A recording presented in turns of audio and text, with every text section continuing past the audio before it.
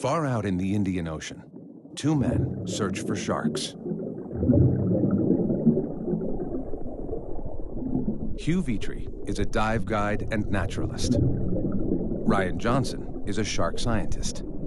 Their dive site is a labyrinth of reefs, caverns, and caves.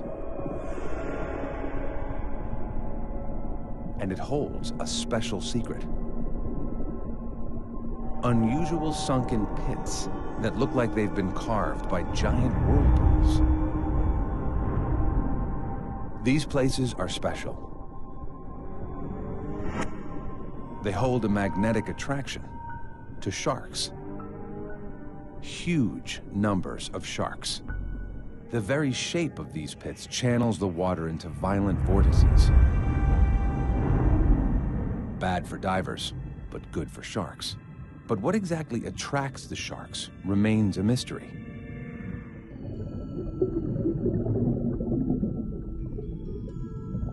At the base of the pit lies an entrance tunnel, like a secret passage.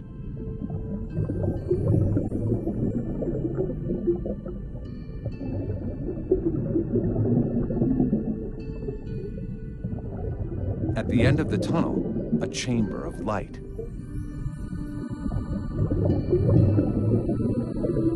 Hugh calls this the cathedral pit.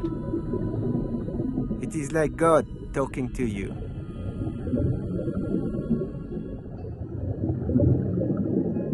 And then, a pair appears right in the cathedral's floodlights.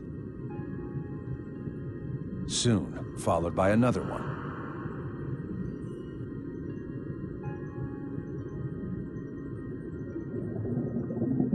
And then, a large and very pregnant female shark arrives on the scene. To see a breeding pair and a pregnant female is an excellent sign. It's much harder tagging shy sharks like these. I'm used to big great white sharks who aren't afraid of coming close. One shark is bolder than the rest and comes close. Success.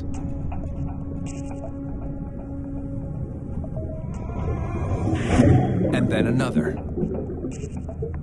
The tag doesn't harm the shark, and the animal gets used to it quickly.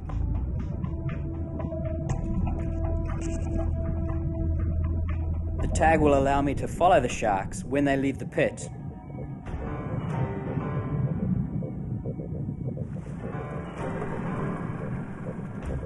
Each tag gives off a radio signal that he can pick up on his topside receiver.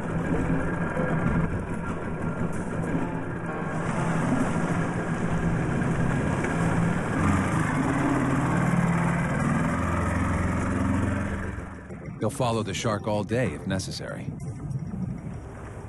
She completes her journey 3 miles away and rests. And then... Look! Sharks. Swimming down the channel too. They must swim fast to keep up. The sharks lead them over a wall and into another shark pit. Everywhere they look, sharks. 50, 60, 70 sharks. It looks like it is a nursery, because it is only young sharks here. That's incredible. I can see the shark that you tagged, over there. It's the shark from the cathedral. And another arrival from cathedral. It's clear the sharks are moving between the pits. Up above, the surface of the basin pit is churning.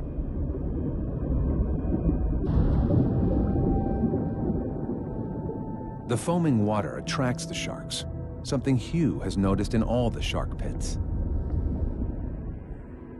Hugh suspects there's a good reason why the sharks like this foaming water. I think that all those bubbles in the water bring extra oxygen into the pit.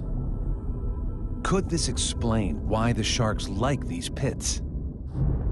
A lot of sharks, including the blacktails, have to continuously swim to breathe. So if it is a situation that within the pit there are high levels of dissolved oxygen, it might give them a greater chance to rest. They don't have to swim quite so much to get the same amount of oxygen. Ryan needs to sample water from all the shark pits. What's going on is that these waves are crashing up against the island and it hits the rocks, and all this oxygen-rich water gets shot down right into the pit. That's what the sharks love. That's what they seem to be looking for. Back at the dive headquarters, Ryan checks to see if his results confirm his theory. When I first hopped into the water outside of the pits, I was swimming through these normal levels of dissolved oxygen. But as I swam into the pits, the levels of oxygen increased around 4 to 5%. So it seems that this almost jacuzzi of superoxygenated water is what's drawing all these sharks into the pits.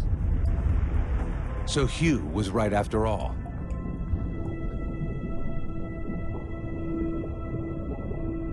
Hugh and Ryan's expedition has unlocked some of the mystery surrounding this very special hidden world. There is no doubt that these pits are critical habitat for the local survival of the shark species. I want to keep those places where we have seen the sharks, I want to keep them secret, because I want those sharks to be at peace. For now, the location of the shark pits will be Hugh's secret.